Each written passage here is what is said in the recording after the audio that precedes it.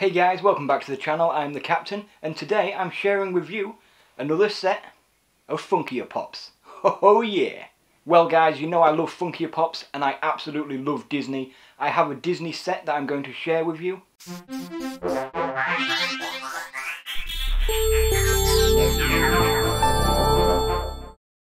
But not only that, as today is a special day.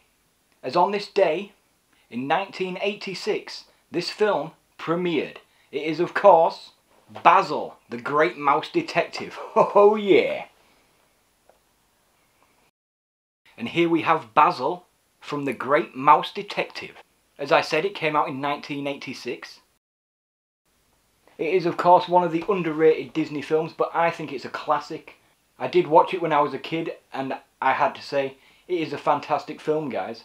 Although I must say, when I was little, that bat, I can't remember the bat's name, but there was a bat in it, and he did scare me when I was a kid.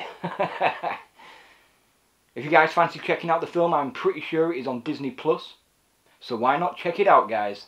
And up next we have Olivia, who seeks the aid of the great Basil to help find her father. Oh yeah! I'm absolutely loving the detail on these Funko Pops. Now this is a set of 3 Funko Pops, and I do have the third one which I'm about to show you guys, and it is, of course, King Ratigan. Oh yeah, the devious villain, mastermind.